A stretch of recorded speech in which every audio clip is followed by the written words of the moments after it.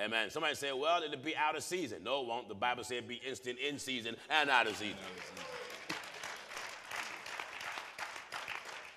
By the time this is on, it may be spring or summer. That's all right. That's all right. We'll kill Santa in the summer. That way to save your money in the winter. That's right.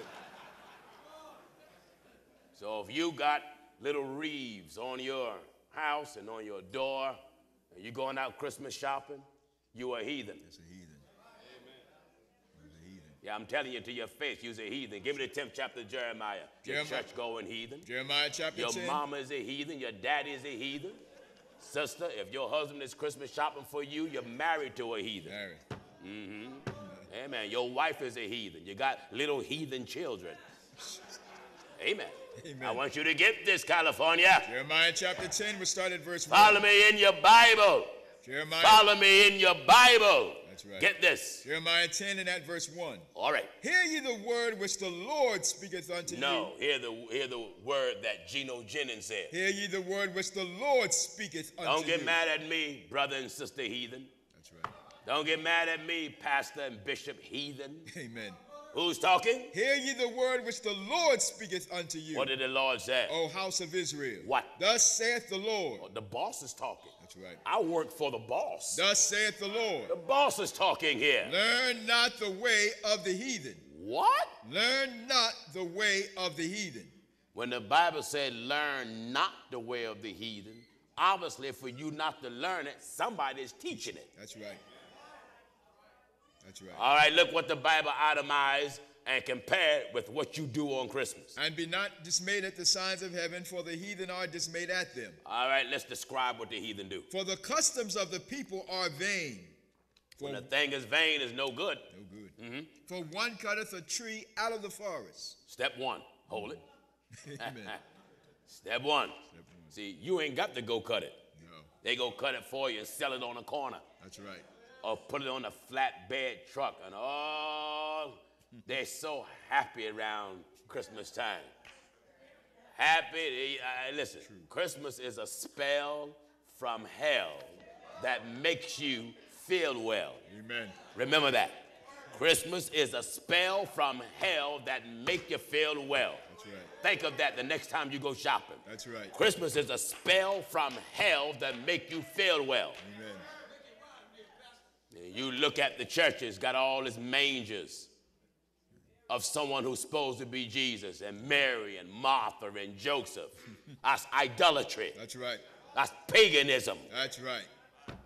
They got Christmas plays in the church. Whenever you get a bunch of people to get up who's supposed to pretend like they're Mary and Martha, and the moment someone to pretend like they're Jesus, that's blasphemy. That's right. Hmm? That's right. That's blasphemy. Oh, yes. All right. For the customs of the people are vain. All right. For one cutteth a tree out of the forest. The work of the hands of the workman with the axe. The workman of the hand of the workman with the axe. What do they do, son? They deck it with silver and with gold. They deck it with what? They deck it with silver and with gold. Oh, look at the husband and the heathenistic wife. Heathen husband, heathen wife. They're all in the living room. Guy, she calling him, honey, did you pick up the tree? I got it now. She's so happy. Hercules. Just got it. Just as happy. And he's bringing the tree all. Honey, you want me to help you? Yeah, you can help. Both of the heathens are so happy. So he called in advance. Have the decorations out when I get home. I already got them. What do they deck the tree with? They deck it with silver and with gold. I told you, you in the Bible. Amen.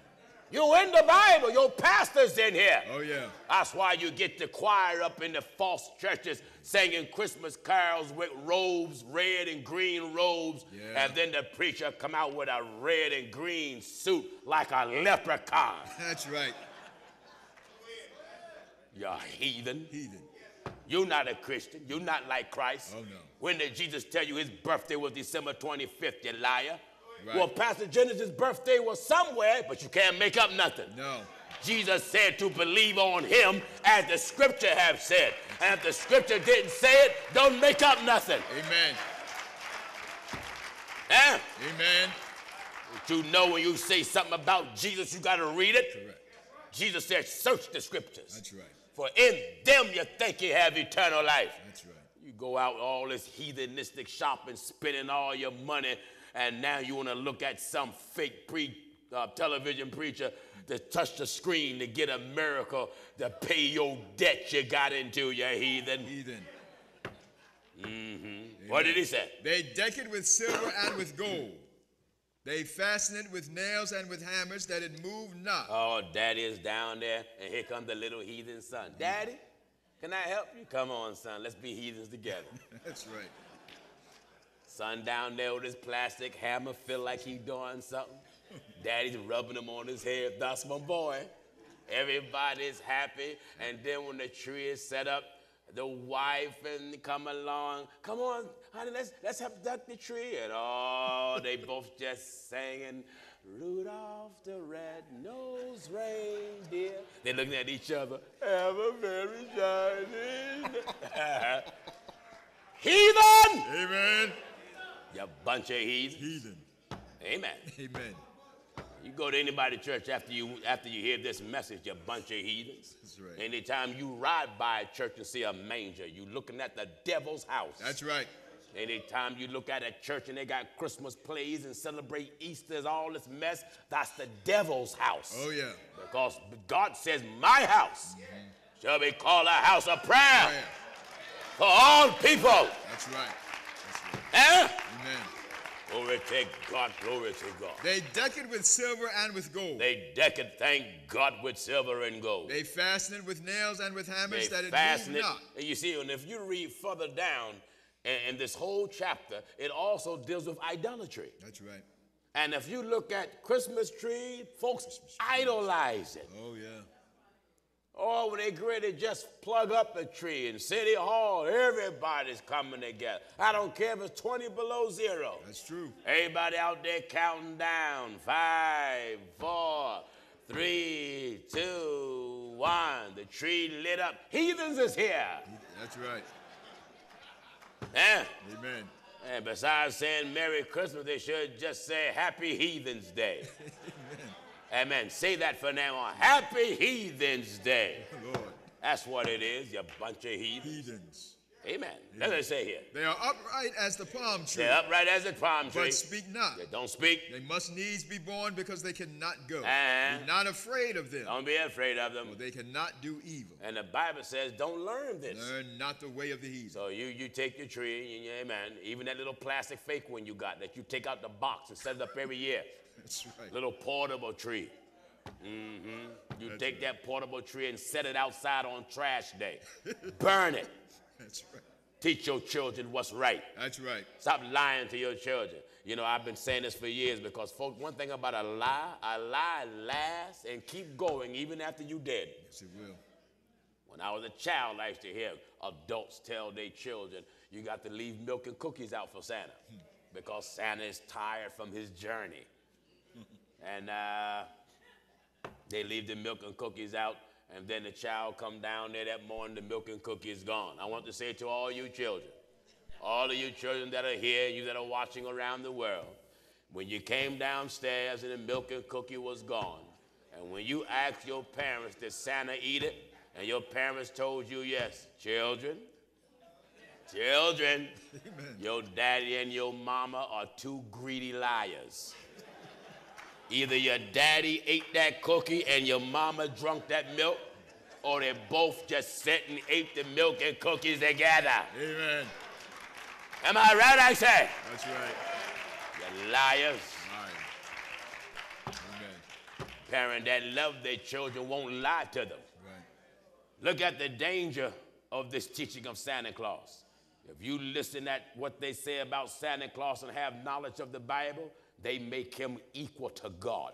That's right. Because the only one that can be everywhere at the same time is God. God.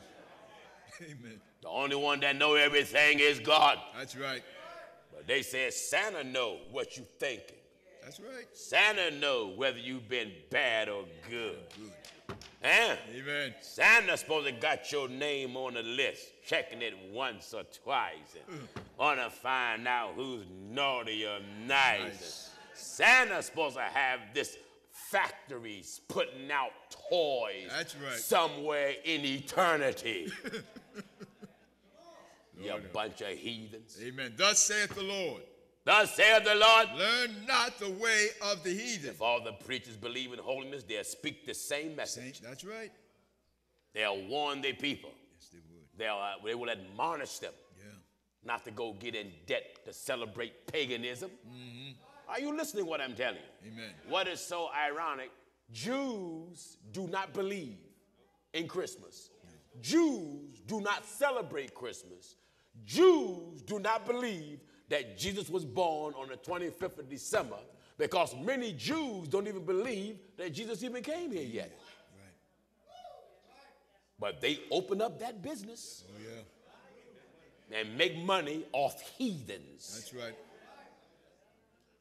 Muslims, they don't celebrate Christmas. No. Muslims don't believe in no Christmas. But they'll open up that business. Oh, yeah. Because they know heathens are coming. That's right. But you get these so-called imitation Christians. Glory to God, I want to teach you good. I want to ruin your Christmas. Ruin it. Humbug to all of it. Ruin it, I say. That's right. Glory to God. Amen.